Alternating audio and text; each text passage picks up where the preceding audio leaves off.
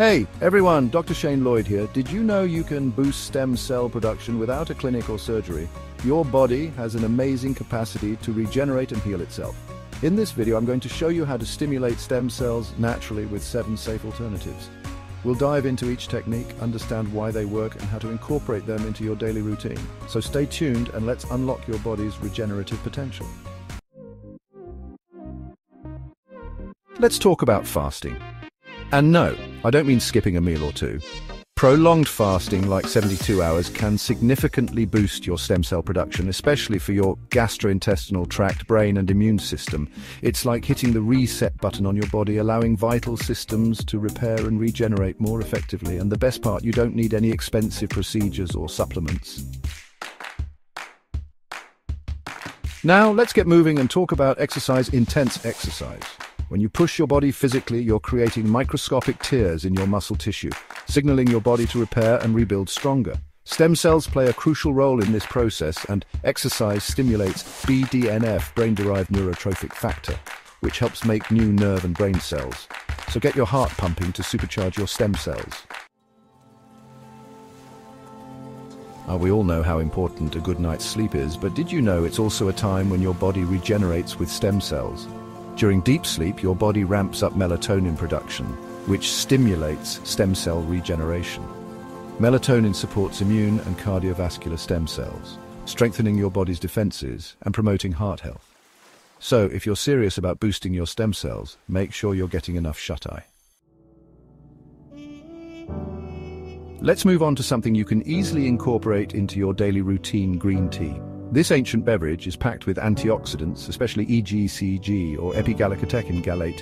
EGCG helps create an environment where your stem cells can thrive by reducing inflammation. Studies have shown that EGCG can increase stem cells for your brain and liver, supporting cognitive function and detoxification. Speaking of reducing inflammation, let's talk about omega-3 fatty acids. These healthy fats are essential for many bodily functions and play a crucial role in supporting stem cell production. Omega-3s help calm inflammation and provide the building blocks for healthy cell membranes, essential for stem cell function. They can increase stem cells for your bones, cartilage, brain, and skin, promoting joint health, cognitive function, and a youthful appearance.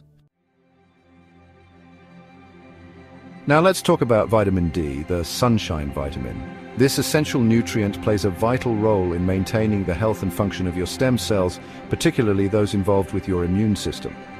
Vitamin D helps increase the production of new immune cells and prevents the exhaustion of stem cells. So make sure you're getting enough vitamin D through sunlight exposure or supplementation, especially during the winter months. Let's wrap things up with a chilly subject: cold therapy.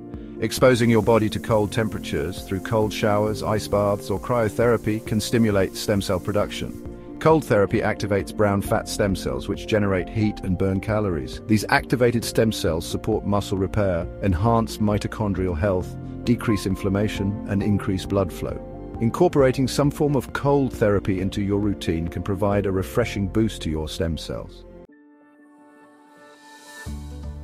So there you have it, 7 natural and effective ways to boost your stem cell production and unlock your body's incredible healing potential. Remember, these strategies work synergistically, so the more you incorporate, the better the results. A final note about dry fasting: it's a more advanced form of fasting that involves abstaining from both food and water. While it can have profound health benefits, consult with a healthcare professional before attempting it. Your health is your most valuable asset, so always prioritize safe and sustainable approaches to optimize it.